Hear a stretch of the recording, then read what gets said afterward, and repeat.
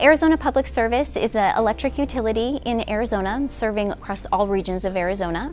We have 1.2 million customers and about 6,000 employees.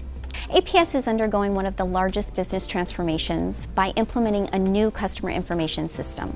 We are looking to go live with this in March of 2017, and with any large implementation, what we find is challenges of staying on schedule, on time, within scope and budget. We knew that by the time we are done with this implementation, we'll be at least 2 versions behind of the current Oracle product release. And we know that to offer our customer new features and services, we have no choice but to be current in our product release. To deal with this challenge, Infosys and APS team came together to come up with an idea of run a parallel sustainability program so we can independently test and validate the newer release without impacting our current implementation, such that when we are done with our implementation and stabilize, we can immediately upgrade so we can offer the latest services to our customers. We needed a partner who have industry knowledge, who have business acumen, and who have very strong procedures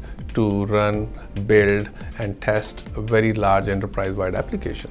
We had 5,000 test cases which needed to be run manually over several iterations. It was a very manual intensive task. Infosys came up with a brilliant idea to automate a good portion of these test cases using Oracle already built test scripts which needed to be stitched together to meet APS specific scenarios. We've got a pretty tight timeline with not a lot of wiggle room in our schedule. I would say the benefits that we're really going to gain from this, it goes beyond, well beyond what we're doing with this current project. These are going to be test cases that we'll be able to use well into the future. It'll allow us to provide more timely delivery of products and services to our customers, save cost. So while we're going to see a tremendous benefit as part of this project, it's going to be a longer term benefit to APS as well. Beyond the millions of dollars that we're going to be saving here at APS, the benefit is truly with our end customers and having a system that's going to be flexible and nimble and meet all of their needs.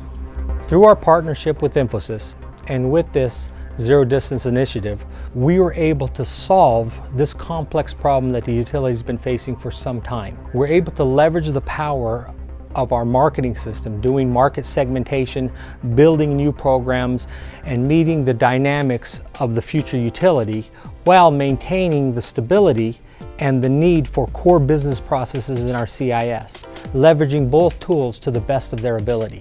There's probably been more change in the utility industry in the last 7 years than the previous 100 years. We will not survive if we're not ready and don't have these types of solutions in place. That's the real value to this. With these zero distance initiatives, I feel like we're able to achieve a better result for the business and for our end customers.